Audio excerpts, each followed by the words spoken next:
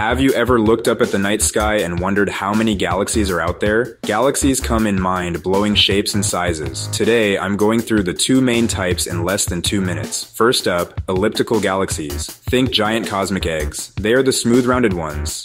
They don't really have much going on in terms of structure. Their light is mostly from old stars, which makes them look reddish. Next up, spiral galaxies. This is our galaxy type, the Milky Way. The ones with a bright central bulge and beautiful spiral arms. They are full of young blue stars and plenty of gas and dust. There are even subcategories of spiral galaxies. The SA galaxies have big bulges and tight arms. SC galaxies are all about loose, messy arms.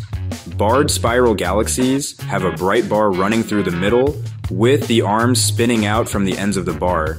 The shapes can get really wild, depending on how tightly wound those arms are. So, whether it's an elegant elliptical, a swirling spiral, or something in between, galaxies show us just how creative the universe can be. If you thought this was fascinating, hit that subscribe button for more awesome science videos. Thanks for watching!